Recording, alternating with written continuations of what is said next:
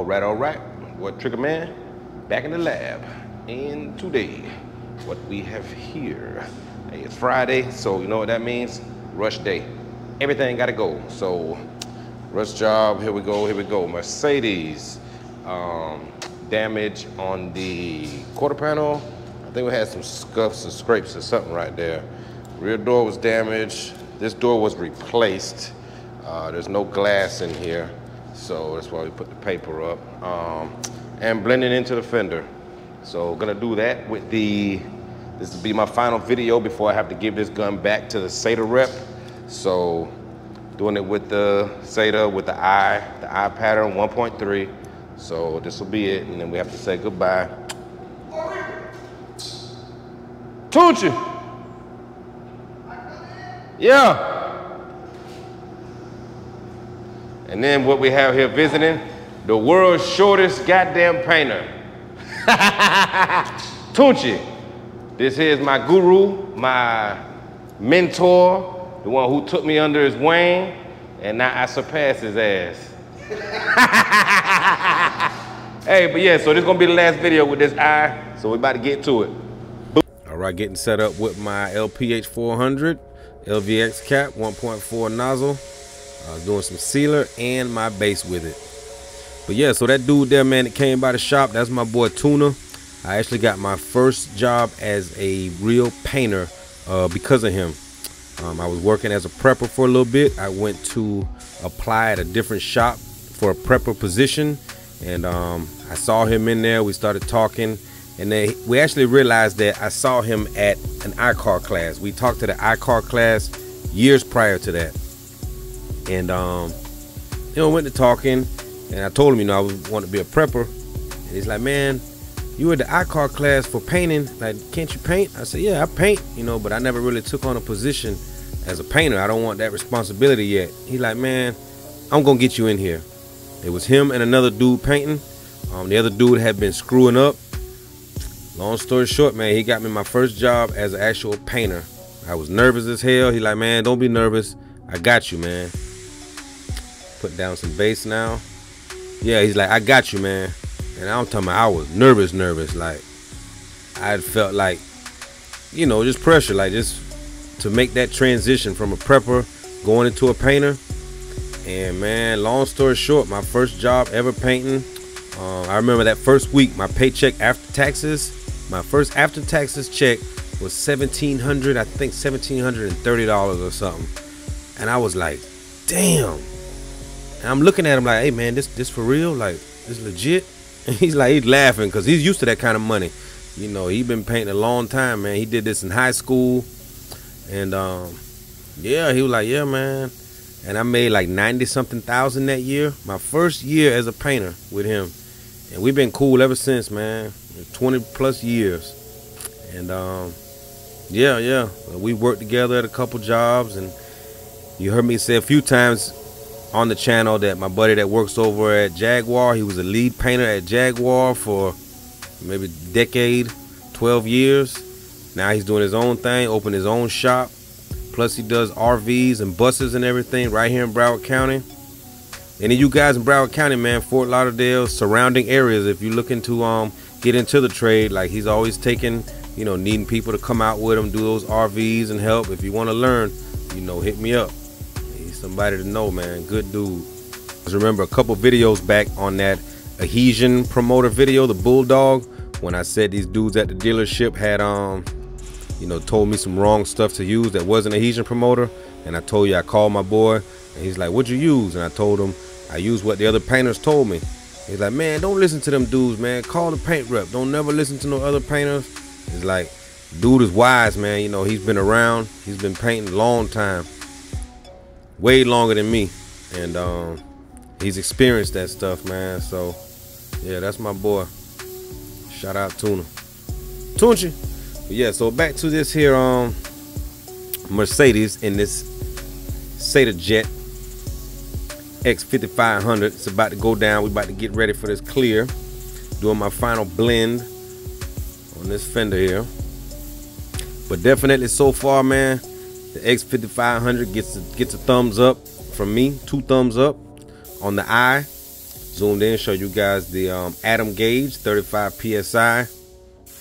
Again, that's a little higher than what I normally spray on my Satas. I run the Satas at 32 psi normally, 31, 32 right there. And that's ideally what works for me. But I had to bump it up a little bit, I'm assuming because it's the eye. But yeah, the gun definitely gets 2 thumbs up from me. 2 thumbs up. I got nothing negative to say about it. I got people in the comments and messaging me privately saying that, you know, they had the gun, it's leaking, it had leaks. I hear everything from the gun is too heavy, it's too bulky, the fingers can't fit around the gun. Like, man, I don't know what the I don't know, man. You know how people are, man, you know. I don't believe it. I really don't believe it, you know. Sata just, nah. Unless they done something stupid, you know, leave some clear or something in the gun, let it get hard, then they gotta scrape it out, and you never really get all that stuff out. Something like that. Or over tighten it.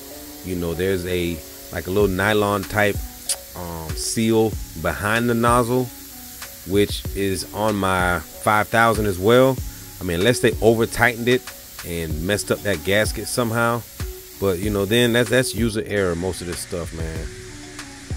So I don't see anything wrong with it. Anything at all. And people saying it's too heavy. I didn't even weigh it. Like I said, I think it's got to be exactly the same weight as the 5000. Maybe a couple ounces off or something, but it has to be about the same. So I don't know, man. Some of you guys need to get out, go do some push-ups or some curls or something, man. If a spray gun is too heavy, I don't know, man. Go get you a 50, 60 pound dumbbell and curl that sucker 15 times, and then pick up the spray gun and let me know what you think. You did.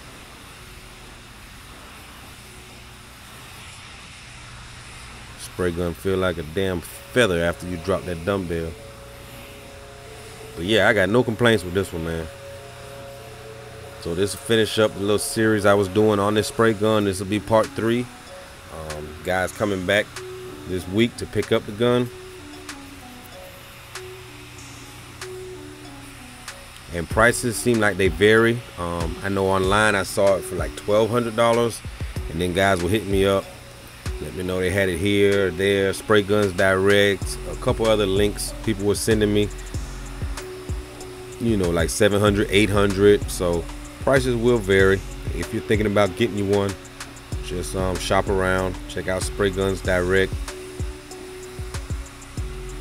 Just don't go get no replicas of, you know, the ones that yeah, a replica of this. If you're gonna get a copycat, get a copycat like the Vivo or something, you know, then you know what you're getting. But make sure you don't buy one of these like a Alibaba or AliExpress Sata Jet X5500. Don't let them get you like that, man. Don't let them get you like that. If the price is too good to be true on a gun like this, most likely it is too good to be true. And you buying a Shanghai replica. It even be stamped on the side, you know, made in Germany and all that, just like this gun, you know, just like the originals. But man, don't go for that. Don't let them get you like that, man. Don't let them pull a bait and switch on you. Throw my little blend. And that's gonna do it, man. That's gonna do it. This vehicle actually left the same day. Damn owner's crazy, man. Had me pop in the mirror, popped in the door handles. He put all the weather stripping, the belt mold and all that back on. And the vehicle went that same day, which was yesterday, Friday. Today's Saturday at the time of this voiceover.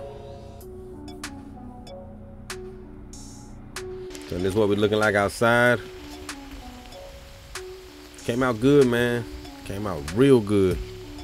No problemo.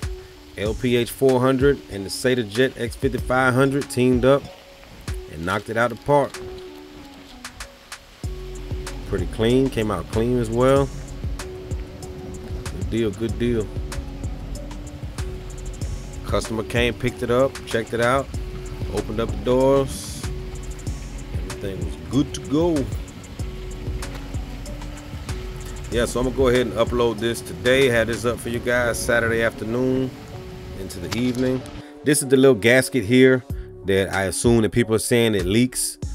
This is on my 5000 as well. That gun is 12, 13 years old. I've been spraying with it, no leaks. So I take that stuff with a grain of salt, man. Anyway, this your boy Trigger signing off. I ask that you would please like, share, subscribe. Please tell a friend. And after doing so, if you could please tell his girlfriend. Peace.